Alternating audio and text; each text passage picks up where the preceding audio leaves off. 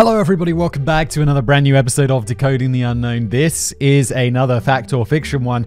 This was, we did the first episode of this a few weeks ago, and it was a bit experimental, and it went really well. The basic format is one of my writers, Kevin. Normally Kevin will write me a script, it'll all be true, and I'll read it, we'll have a good time. Fun. With the fact or fiction, Kevin, last time he presented to me 5 stories, and I think 2 of them were fake, or 3 of them were fake, and I had to guess which ones were real, which ones were fake, etc.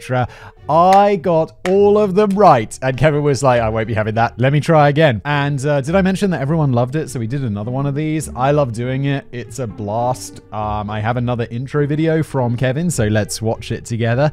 And then we'll jump into the stories. I would encourage you to play along at home. If you're watching this on YouTube, let me know in the comments how you do. If you're listening as a podcast, you can't do that. But why not leave me a review?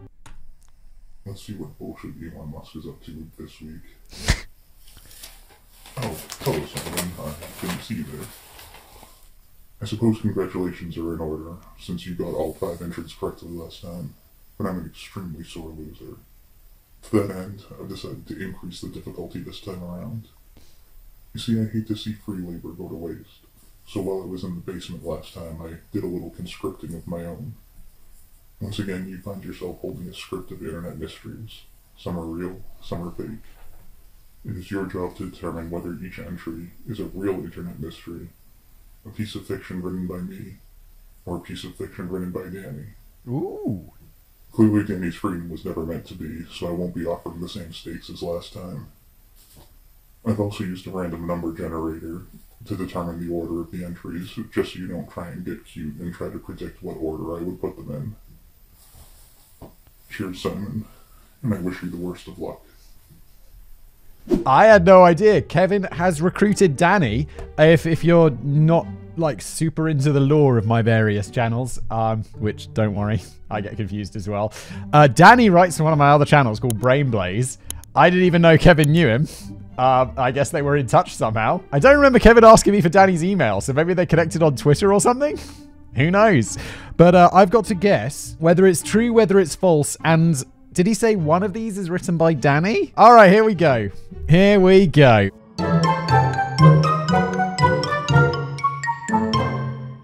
Fact or fiction 2, The Revengeing. Knights of the Eastern Calculus. There's a quick science lesson to start this entry.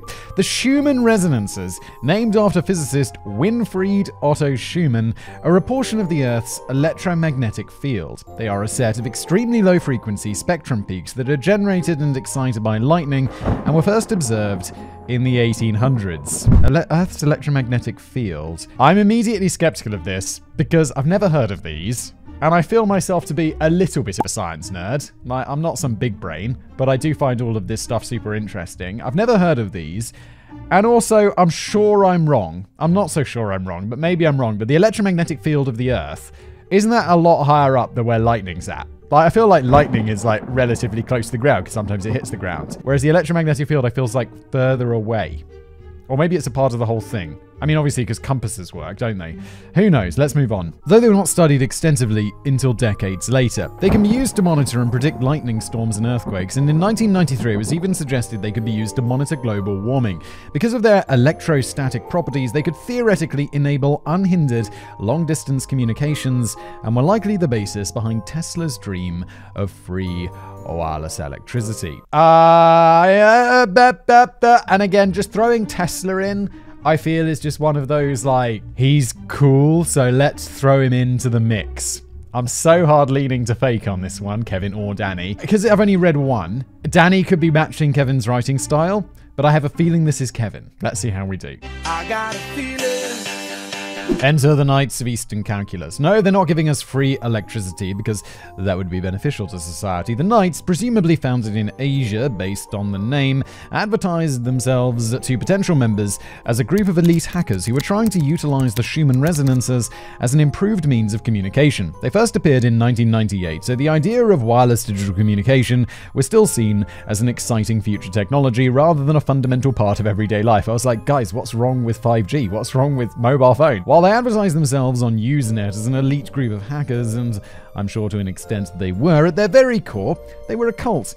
A insane cult. Kevin. I feel Kevin swears in the scripts more than Danny. They believe that if the internet could move from wires to Schumann resonances, then it would destroy the barrier between the real and the virtual. Members quickly learned that their goal was not simply to improve technology and communication, but to abandon the flesh and upload their consciousness to the new world they thought they could create. Well, this is becoming slightly more complex because all of this stuff might not be real, but the question we've got to ask ourselves is this crazy group real? Are they a real internet group who really thought this was possible even if these things don't exist? Obviously, that didn't happen. We don't have the technology to upload a person's consciousness to digital form now, so God knows what would make them think we could do it back then. But cults are going to cult, and otherwise rational people are going to get brainwashed into doing things that would never seem possible for them. On September the 28th, 1998, they initiated what the group referred to as Protocol 7, the plan to abandon their physical forms. No information was provided on how exactly they thought they were going to do this, but I suspect it made as much sense as any other suicide cult's plan. The group was never heard from again. Except this suicide cult, they're not believing in some like weird wishy-washy meteor's gonna come and rapture them or some shit. They're believing that there's the technology to do this, where they seem to be an elite group of hackers. Obviously, they'd know this is impossible, because I'm not an elite hacker, and I know today my consciousness is not getting uploaded to a machine yet. Although, that would be awesome, and I'm very excited for when this becomes a possibility. There was that Black Mirror episode, where after people die, their consciousnesses get uploaded to a machine where they live on a beach or something. It was a weird episode. I have to say, after seeing that, and a couple of other Black Mirrors that season, I stopped watching it because my mind was too bent. Like, I was just thinking about that episode for like days. Just days went by and I just returned to thinking about this Black Mirror episode, which I guess is kind of the point. But it was just like, oh my god, I'm thinking about this way too much. I've got other shit to do. This wouldn't be the first time that a cult had used the internet as a means of spreading their message, as the Heaven's Gate, that's the rapture by the meteor guys. Mass suicide had already taken place 2 years prior.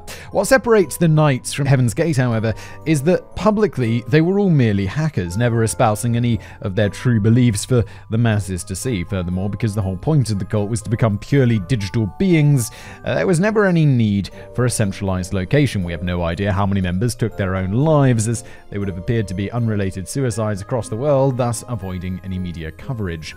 The vast majority of internal communication that we have regarding the Knights comes from a single 4chan user going by the name Lane, though a couple of others corroborated their story. A scouring of the Usenet archives confirmed that cult or not, the Knights of the Eastern Calculus had definitely existed as a group of hackers. We'll never know how much of Lane's account is accurate, but the story remains plausible because the members were decentralized and used internet handles instead of real names. Their membership cannot be traced. Whether the Knights truly did commit mass suicide or whether they simply disbanded and stopped posting will remain an unsolvable mystery of the early internet, unless, of course, the group never existed at all. Okay, so the question is not whether any of these like radiation belts or any of that shit is real. The question is there a weird cult out there that believed in this stuff? And I think there's two layers of depth here. One, this started off so unbelievable as like, I've never heard of this. They're throwing in Tesla. This all just sounds like nonsense. I think that is too obvious. So, and I think that probably makes this real for the very reason that I don't think Kevin or Danny came up with this, and I think it's Kevin, because it's not believable enough. And the people who were part of this group came up with this bullshit and then talked about it online. So I'm saying, yes, this is real. Is my logic making sense there? I realize I rambled a little bit, but I think you on my page, dear listener? Side number 1, real. Mariana's Web. By this point, everyone knows there's multiple layers to the internet. There's the surface web, the portion of the web that you spend all or most of your time on. The surface web contains everything that is indexed by search engines, and while that is a whole lot of stuff, it's also only a fraction of the internet. Estimates range from the surface web being 4% of the internet to only 0.01%. Still, there's plenty to do here. You can shop online, chat with friends, like, comment, and subscribe to all of Simon's channels, all the usual stuff, but this is only layers 1 and 2 of the internet out of 8 total layers. Wait, really? There's 8 layers? Did someone layer the internet? Surely, I mean, I thought it was just like, yo, there's the surface web that you can see, and then there's the non-surface web, which everyone thinks is just like, you know, people selling hits and drugs. But really, it's just like all of the stuff that isn't publicly accessible. So, I don't know, when you come across a website that says log in, that's non-surface web. You have to log in to get it. Like Netflix. Most of Netflix is non-surface web. It's the non-surface web. Brilliant description there, Simon. You know what I mean? It's like not accessible to the public. It's, you got to have a password or something. Am I getting that right? Now I feel like Netflix is definitely surface web, but if you need if it's not publicly accessible, you have to pay for it, because obviously Netflix is publicly accessible, but you need to pay. Netflix is not. Oh, who cares? Let's just move on. Layer 3 is the deep web. While it's the first hidden part of the internet, the deep web is still pretty benign, as it's composed of normal .com sites that aren't indexed by search engines. These websites are hidden, but not for any nefarious reasons. They simply haven't been found by spiderbots yet, the creepily named automated scripts that search engines to scour the web and index sites. The dark web is layer 4 of the internet, and it's the first layer that is intentionally hidden. Dark web sites are encrypted .onion sites that require a special browser-like Tor to access. Whenever someone talks about the deep or dark web, this is normally what they're thinking of. It's home to killers for hire, drugs, gore, and anything else illegal your black hearts desire. Yes, that's what I was thinking. But I don't think the web's I don't think it's divided into layers like this. I'm sure people are either screaming at the screen right now being like, Simon, obviously not. Or like, Simon, you've never heard of web layers, depending on whether this is true or false. I have no idea. At least allegedly, I can promise you that there are many sites claiming to offer these products and services, but I can't promise you that they aren't just going to take your Bitcoin and run. The above is pretty much all common knowledge, but except for your small brain, Simon. But what if you want to go even deeper? The next layer of the internet is known as Mariana's Web, named after the Mariana Trench, the deepest point in the ocean. The name is a bit ironic, seeing it's only layer 5 of 8, but whatever. I'm guessing the name predates the knowledge about further layers. To go deeper in the dark web, a user must install a closed shell system into their computer, and there you can find the most disturbing illegal materials imaginable, as well as information on experimental technology like gadolinium, gallium, garnet, quantum electronic processors. This is important because it's the next step in reaching Mariana's Web. This sounds fake. This is so fake. This is fake. That is not a real thing, and it sounds like something Danny would write because he likes putting something extremely hard for me to pronounce in there. This feels mega fake, and also, I don't think a closed... And there's also a logical problem here. Well, one, I've never heard of a closed shell system. I mean, maybe it's real. I don't know that much about computers, but I feel like I'd have heard of that. Also, if on the dark web, you're buying murder for hire, how much darker are we really going to get? Like, that is murder. It's like the worst crime. It's murder. What's going to be like double murder? Like on layer 8, can you order a genocide? So I don't think it gets any deeper than the dark web. To access Mariana's Web, you need to solve the polymetric Farquhar derivation, an algorithm only solvable with the aid of quantum computers. No, quantum computers are experimental. I mean, I know they exist, but not really. These computers do exist in highly specialized laboratories, but the cost of one is estimated around £15 million. Little is known about what is stored in Mariana's Web, as so few people have the hardware required to access it, but they have shared some information about what lies deeper in the iceberg. Well, look, if there's some guys in a lab and you have to have a $15 million quantum computer to access it, I don't think these guys are going to be interested in ordering hits or doing any like really dark stuff, because they're just scientists working in some probably university laboratory. They're probably like, hello world. What else should we do down here? Nothing. Layer 6 is essentially the demilitarized zone. It exists simply as a separation between Mariana's Web and Layer 7, nicknamed the Fog or Virus Soup. The Fog is a war zone between hackers, with everyone else trying to be the first to reach the final layer of the internet while preventing others from achieving the same goal. What, all of these hackers with $15 million quantum computers, please. The final layer is known as the Primark system, and what controls the internet. It is an anomaly first discovered in the early 2000s that is unresponsive but randomly sends out unalterable commands to the entire net. It's separated by a level 17, oh my god, I can't even pronounce that, which thus far has proved impossible to break, even with the aid of quantum computing. You may be thinking all of this has that way too many details vibe, but as you know from Cicada 3301 and Unfavorable Semicircle, technical mysteries require technical explanations. Maybe that's just a bluff though. What do you think, Simon? Is Mariana's Web the true deepest mystery of the internet, or is this purely fiction that I've shared in the hopes of tricking you? Did I give the plot away early by mentioning unreleased episodes, or did I just give Danny access to all of my scripts so he can reference them as he pleases? If you ever find yourself stumped this episode, you can always flip a 3-sided coin. I think this is fake, and I think it is Danny trying to sound like Kevin. That is my vibe on this one. That last one's true. It's not, it's like ridiculously untrue. VR5. Although some movies may have gotten the future laughably wrong, others have famously displayed an almost uncanny knack for making eerily accurate predictions. As early as 1902, the vintage classic A Trip to the Moon was predicting lunar exploration. The 1983 movie War Games predicted the weaponization of cyber hacking. The original Total Recall from 1990 predicted self-driving cars. Super Mario Brothers really did predict the fall of the Twin Towers all the way back in 1993. What? Really? And of course, George A. Romero's Night of the Living Dead from 1968 accurately predicted the 2015 zombie apocalypse. Okay. One of the most weirdly prescient pieces of footage ever recorded was a 45-minute episode of a short-lived science fiction show, though this particular episode was never originally broadcast. VR5 was launched by the Fox network in 1992 and tapped into the emerging fascination with virtual reality. The 13-episode season featured Laurie Singer in the starring roles as a genius telephone engineer who becomes convinced that her father and sister died following some kind of secret VR accident, which was covered up by an influential, mysterious organization only known as the Committee. She later discovers that she has the ability to enter a super advanced version of VR in which she can interact with the minds of other people, because of course she can. I have to say, I've got one of those Oculus Quest 2s, and lately I've been playing, I think it's called like Golf Plus or Pro Golf Plus or something like that.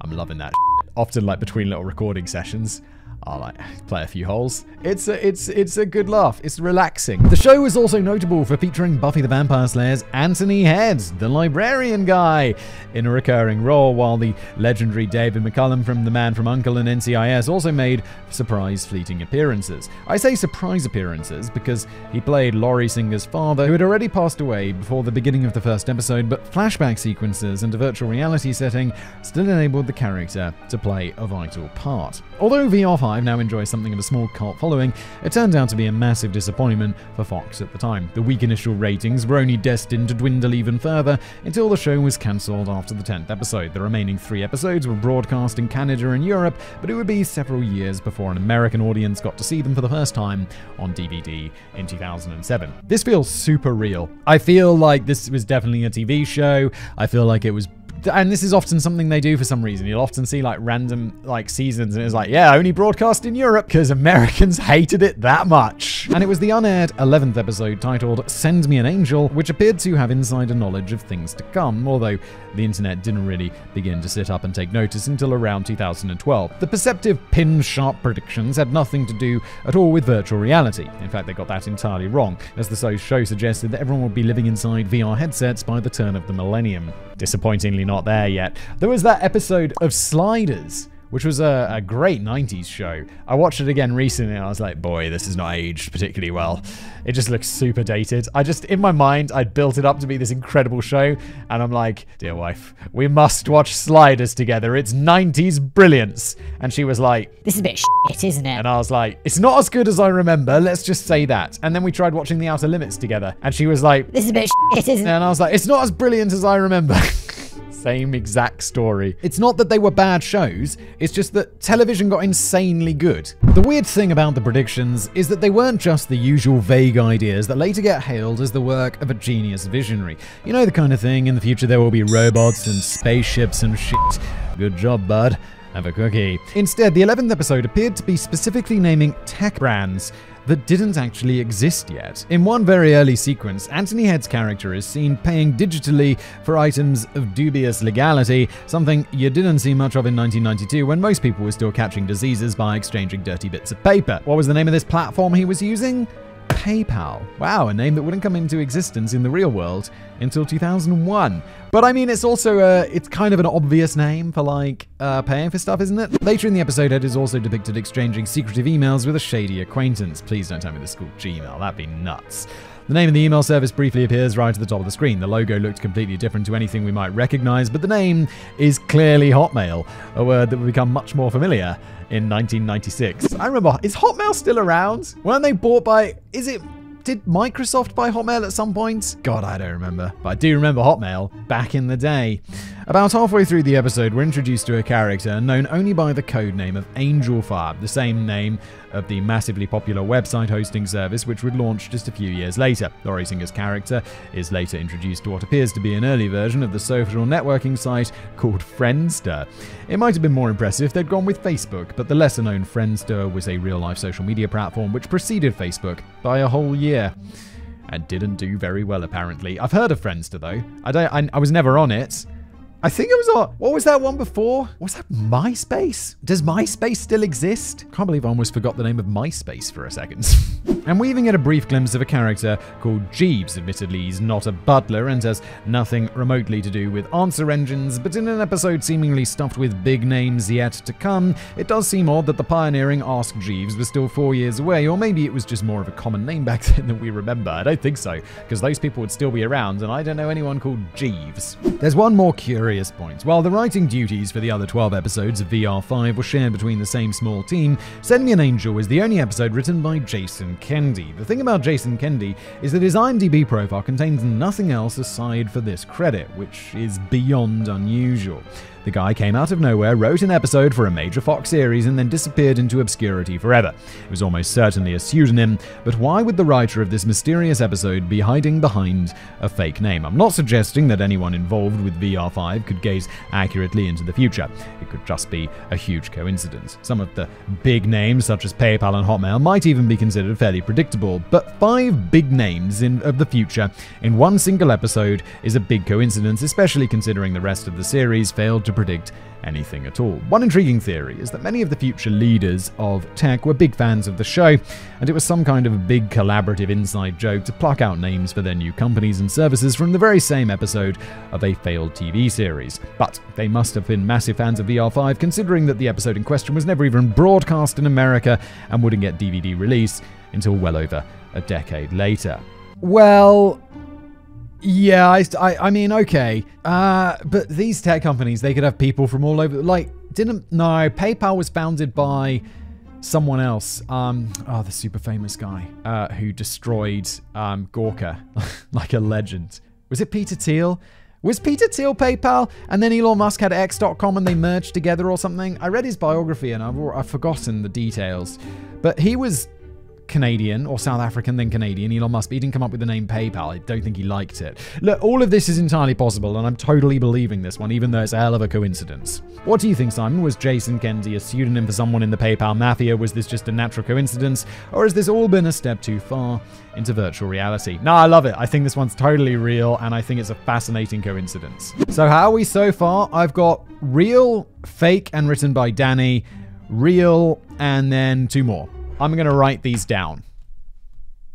Much later. In-Hye's final video.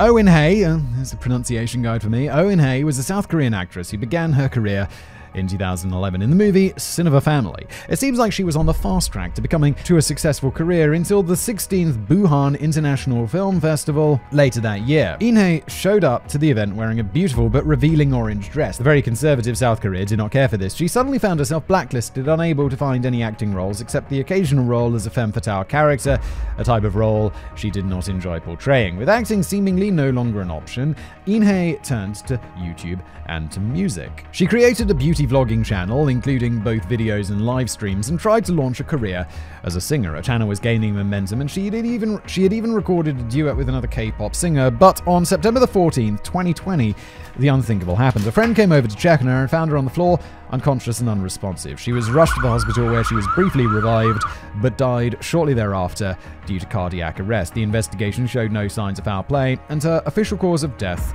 was suicide. I feel this was only a couple of years ago.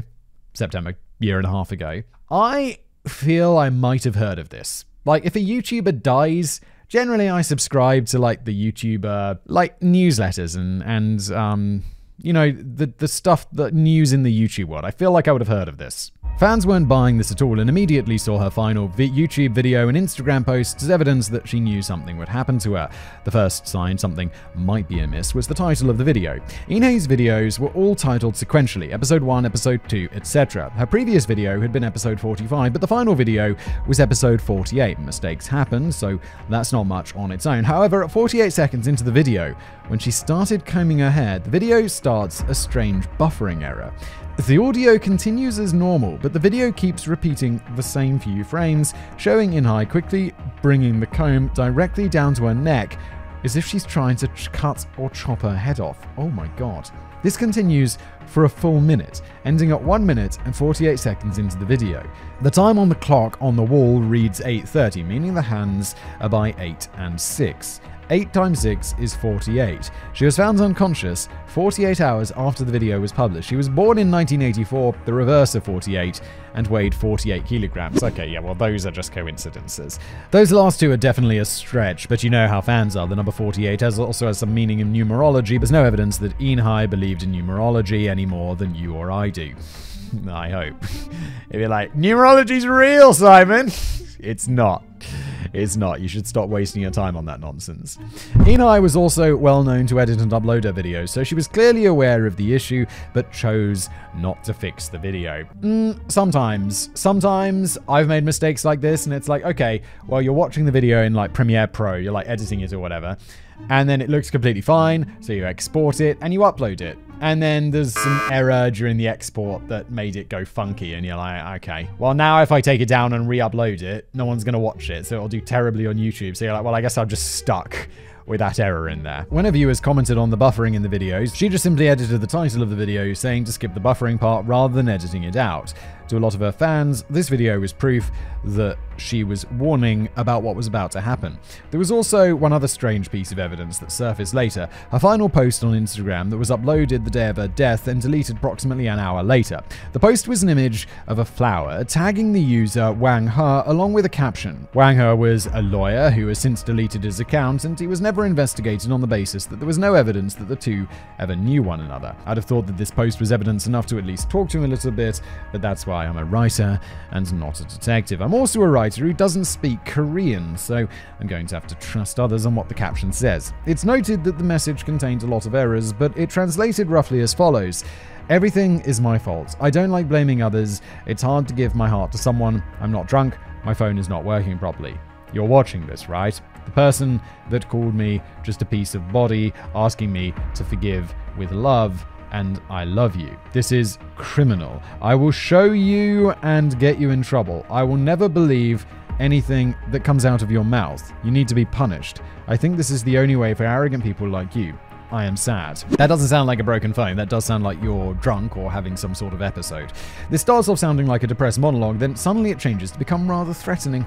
With In-Hye's death ruled suicide, thus ending any official investigation, the two clues are all we have to go on. Was her death a carefully planned suicide with an advanced warning to the fans, or was there something more nefarious at play and she was predicting her death at the hands of In-Hye? Perhaps it was all a coincidence, a sloppily edited and titled video by a woman battling her anger and depression. On the surface, that would appear possible, but a seemingly healthy woman having a heart attack at only 36 seems even more unlikely than the other options. Yeah, but it's unlikely, but it's certainly not impossible. With no real investigation to speak of and the method of suicide never disclosed, whether In-Hye was warning fans of her losing battle with depression or her fears for her life from someone else will forever remain a mystery. What do you think, Simon? Was In-Hye's death a murder, suicide, or natural causes? Or did I just make all this up on the assumption that you don't watch a lot of Korean beauty vlogs? This one is tricky. Now, at first I was like, I didn't believe it was real because I feel like I'd have heard of this, the death of a YouTuber, but then they could be a small YouTuber. I don't know how many subscribers they have to. I don't think Kevin, or maybe Danny, but I feel Kevin. I don't think he said. So I think maybe I didn't hear of it because it wasn't a particularly big, notable person who died. And I feel it's just a bit boring. No offense, Kevin or Danny. I just feel it's like the story itself is too boring to have been made up by your beautiful creative minds. So I'm going to say that this one is also real, and I do think it's written by Kevin. Why is my computer every time I log in asking me for my password? Why can't you just read my fingerprint? That's what the thing is there for. So this one is also real. So right now we've got 3 real and 1 fake. So unless Kevin has really stacked the deck one way or the other, I think this next one's got to be fake, right? Yeah, Beebis1. This entry is dedicated to angering everyone who requested I cover Polybius in the comment section for the Publius Enigma. Is this Kevin writing, or was this a fed line? I think it's Kevin. In June 1989, an issue of Video Games and Computer Entertainment, there was an advertisement for a mail-order video game service named Play It Again. Near the end of their list of Nintendo games for sale was the title Yeah Yeah Beavis 1, a game nobody had ever heard of. That October, a similar ad from a rival mail-order service named Funko also contained the game. The game appeared in ads from both companies through January 1990, and then it disappeared. There are no contemporary references to these games anywhere besides ads for these two companies, and the theories about what Yeah Yeah Beavis was are numerous. Two theories are that it was either a placeholder name, something randomly inserted to make the list fill up the entire page, or an insider joke. These are both plausible and impossible to verify without explicit confirmation from someone working at these companies. Another theory is that the game's real identity was Super Pitfall 2, a cancelled sequel for the popular Super Pin Pitfall game. You're welcome to research that theory if you want, but it reads like the direct train of thought of a South Park's version of Dr. Ian Malcolm. I have no idea. I've never seen South Park. I don't know who Dr. Ian Malcolm is. This joke is completely lost on me. I've also got no idea about these old computer games. This one could be real. I'm so pushing towards fake because there's been 3 real ones and only 1 fake one. But it feels real, doesn't it? It's a crazy feeling. That leaves with the final 2 theories and the most realistic. The first is that this was a copyright trap. The idea was to put a fake title in their list just to use as proof if another company was stealing their ad. There are 2 major pieces of evidence to support this. The first is that in both the Play It Again and Funko ads, Yeah Yeah Beavis is incorrectly alphabetized, coming between WrestleMania and Xenophobe. The second piece comes from an interview with one of the founders of Play It Again in 2021. Yes, it's over 30 years later and people really do care about stuff like this still. In the interview, co-founder Neil Levin said that the person running the company would often do these copyright traps, a common business practice at the time, but he had no specific recollection of Yeah Yeah Beavis being one of them. It's a strong case, but it lacks specific confirmation. I don't understand what a copyright trap is. I don't know how this gets people caught for like copyright infringement or something. Am I too small brain? I guess I must be. The other credible theory is that name was quickly and a poorly localized version of the Japan-only release Rai Rai Kiyonshi's Baby Kiyonshi no Amida Daiboken. Holy shit. From Bandai. The Rai Rai bit at the beginning is very similar to Yeah Yeah, and the word baby easily could have been translated as Beavis. Note that the title you read or likely struggled to read, then possibly gave up on. I just struggled. I struggled my way valiantly through, Kevin. I think, Kevin. Written using Japanese characters, so the Baby to Beavis era makes more sense. The game also happened to be released in 1989, a few months before these ads started appearing. Another important fact is that while Rai Rai Kinoshi's remained a Japan-exclusive game, the Play It Again ad did include other important titles such as Dragon Ninja, the Japanese version of the game Bad Dukes, both of which also released in 1989. If you're unfamiliar, as I'm sure you are, Simon, Bad Dukes is a side-scrolling beat-em-up where you need to prove that you are a bad enough dude to say President Ronnie from Ninjas. President Ronnie. Okay, this game sounds bad, and I've never heard of it, no. I want to believe the last theory is true, and there's a fairly strong case for it, but the copyright trap is honestly the more likely candidate. Until we find someone at one of these 2 companies who can actually remember the full story, we'll never know for sure. Of course, while I know you're a fan of GTA, Simon, I doubt you give a shit about a rare Japanese import NES game. You're absolutely right, Kevin. Perhaps I just made up a story about something you would care so little about that you'll probably just guess randomly with no thought to get through this last entry as fast as possible. No, I find the idea of copyright traps interesting, though. I think this is true. And I'm saying it's true again because I think it's boring. And I'm going against my gut here to think that there is only 1 fake entry because I think I got the last ones quite easily. That Kevin is trying intentionally to throw me off by putting 4 real and 1 fake in. But I'm going with my gut feeling to say this is real because I think it's boring. But however, that might just be because I find this discussion of 80s video games boring. But let us find out because we have a video from Kevin. So to recap, real, fake, written by Danny, real, real, real. Oh, it's you again. Suppose it's time to reveal the answers once more. The Knights of the Eastern Calculus were a group of highly skilled hackers in the 1990s. While it's true that many of them committed suicide, it was a lie that their identities could not be traced. Once a list of the members of the Knights of the Eastern Calculus was released, the members all either committed suicide or were assassinated. After the viewer response to the Death Gun story last episode, I would be remiss not to try to fool you with another anime plot. So of course these events are actually based on what happened in Serial Experiments Lane, a 1998 anime. Damn it! Last episode, Chip-chan was the entry I was most worried about you having already heard of. This time around, Mariana's Web was the entry I felt confident you would be most likely to have heard of, as it has been reported by a number of respected news outlets and YouTubers. But last time around I was hoping you hadn't heard of Chip-chan, and this time around I was hoping you had heard of Mariana's Web. While it's often reported as fact, Mariana's Web is just a fake internet rumor that stems from a single internet iceberg image. The entire thing is bullshit technobabble designed to prey on the fear and curiosity of people who don't understand technology. Big brain. VR5 was a terrible show on Fox that only aired 10 of the 13 episodes that were recorded.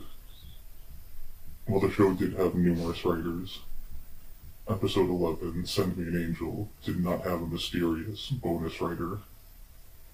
The fake pseudonym Jason Kendi is actually an anagram for Danny's joke, because aside from a few small changes to remove British slang, this entry was written entirely by Danny. Damn it! There are a lot of rumors and speculations surrounding the death of In-Hye, though the investigation seems to lack even the most basic elements of due diligence. While the official story remains that she committed suicide, I'm not really convinced that's the case. Either way, unfortunately this mystery is real. Finally, that brings us to Yeah Yeah Beavis 1. While it may have worked as a copyright trap based on the incorrect alphabetization in the Funko ad as well as the Play It Again ad, it doesn't necessarily mean it was intended as one. I'm more inclined to believe that this was a sloppy localization of Rai Rai Kyochi's. Either way, this internet mystery is very real, and it sparked so much interest that an indie developer actually released Yeah Yeah Beavis 2 for the Nintendo Switch. So how did you do, Simon?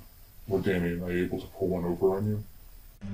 Okay, so to sum up, I gotta start watching anime or some shit, because last time Kevin wrote another anime plot and I totally called it out as fake, and this time he used another anime plot and I was like, yeah, that sounds real. No, it wasn't real. So I got that wrong. Then I got the fake one with all the technobabble right, although I thought it was written by Danny. It was just complete technobabble. I was so 100% sure about that one. Then the third one about the brands appearing in the TV show, I was convinced that I thought that was legit. I really thought that was like real. Turns out the TV show was real, all this stuff was real, but that episode was never written. And that was Danny's one, so I got that wrong. And then I got the last two ones right about the South Korean woman and the 1980s video one, which I was like, this is so boring, it's real. So I got those, what did I get? 3 out of 5. It's not exactly a stellar score, is it? But it was all right. How did you do at home, dear viewers? Don't cheat, and let me know in the comments below if you liked this fact or fiction. We'll do another one. I like it. It's fun for me. It's like a game. I mean, it is a game. That's what it is. And you get to play along as well. Thank you, everybody, for listening or watching, and I shall see you in the next episode.